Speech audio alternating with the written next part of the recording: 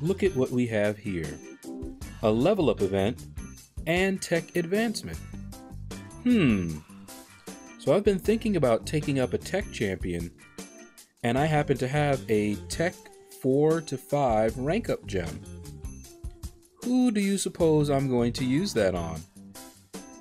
I said to myself, if level up event comes along and a tech advancement, that I was going to pull the trigger. Let's go take a look at my champions. Let's see here. We'll do a sort by rank.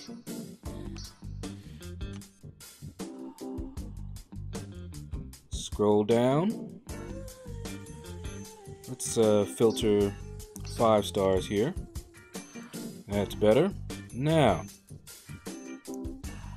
we've got OG Vision, we've got Sentinel. I could rank Iron Man up. Let's see who else we got here. We've got Darkhawk down there. Definitely an option, but he's not awakened.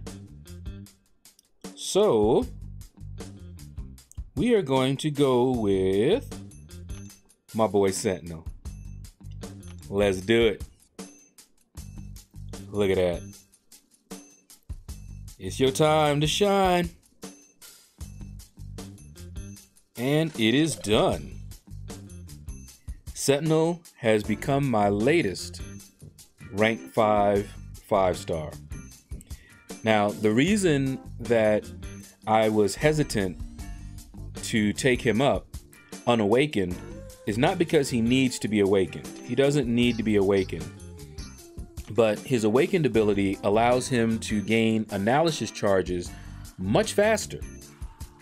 And as I will show later on, you can gain those analysis charges fairly well. But I plan on using him when I can in Alliance Quest against Omega Red. We have a boss killer, but sometimes they're asleep when the boss, becomes available.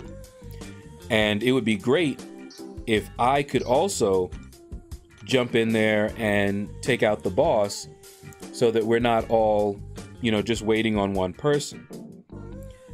So that is the reason behind it. Now, I was not sure, and I still am not sure. Let's just go ahead and use one of those. I'm still not sure whether I'm gonna face timeouts, or not. That's my concern. But there's nothing to it but to try, right? Let's take a look at his attributes real quick here, so you guys can see, his attack rating and all that good stuff. Here's his attributes down here. Switch over to percentages so that you can test this against or compare it against some others. The block proficiency is pretty good. Now, I may do another video on him, but just briefly, his whole thing is building up the analysis charges. When he gets to 100% analysis, he is a true beast. So anything that helps him build up his analysis charges faster is good. And he only needs SIG level 1. He does not need to have a high SIG level. All right. We can take a look real quick here at his synergies. Okay, just take a look. Not going to really go into them. All right. And I will give a very brief look here at his abilities. Of course, he's bleed and poison immune. One thing that you're going to see later on is how well he stacks those analysis charges against mutants.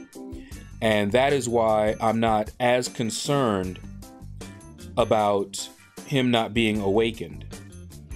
Okay, so you guys can read that, but let's just take a look real quick here. The analysis complete, which means he has all 100% analysis. Okay, this is what you gain. Special 1 and 2, they trigger on the target's block. So that means even if they're blocking, does not matter. Okay, Charging a heavy attack, he becomes unstoppable. Think of Kingpin, okay? So a lot of this stuff is awesome, okay? Now, take a look here. You see right there, designed to hunt mutants. Sentinel gains double analysis charges when facing a target of the mutant class. Okay, now I'm going to show you how useful that is and how you want to play Sentinel unawakened, especially. If he was awakened, it'd be even better, all right? So let's take a look at how Sentinel does against Wolverine in Realm of Legends. Okay, so here we are facing Wolverine in Realm of Legends. Now, the team that I have put together was just to clear up until this point. Ghost and her synergies. Now, Sentinel does have a couple of synergy bonuses active, but they don't really help him in this fight. They're for other classes, other than Mutant. So the basic strategy here is going to be build up to the analysis charges, 100% analysis, and then work him over with special ones, special twos if I can get them, that sort of thing. And of course we have problems connecting to the network. Okay, here we go. Now, one of the things to do to build up the analysis charges, see if he'll do it, yeah, hit into his block. That is how you do it, especially when you don't have him awakened. All right, and he has a heal block on his special one, so I'm not too worried just yet. Trying to get him, there we go. And boom, he's at full analysis charge. All right, now what we do, hit that special one. You see it does that heal block. And it's a nice heal block too, as you can see. And you basically just keep on hitting him with that special one. Okay, he hit me, but I don't care. Nope, don't care. You see how much damage he can take? Hit him with another heal block. Just keep on going. Now, I'm also running Max Despair. So this here, these incinerates, will also help. Even though I don't have the heal block, and then hit him with a heal block. And basically wash, rinse, and repeat. Now, I am running suicides, and so you see me taking the recoil damage. But hopefully you guys can see just what a beast he is. Look at that. Took full hit. And what was his health? I love Sentinel. All right, heal block so you don't heal all the way back up again. And that heal block lasts a pretty good long time. Here's his heavy. Here's that shock. Hit him with another special 2. Look at the incinerate damage. Very nice.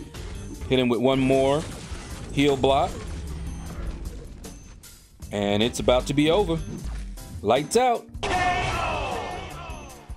And that is Sentinel. So, love him. Very happy to rank him up to 5. And hopefully, I'll be able to use him effectively against Omega Red in Alliance Quest.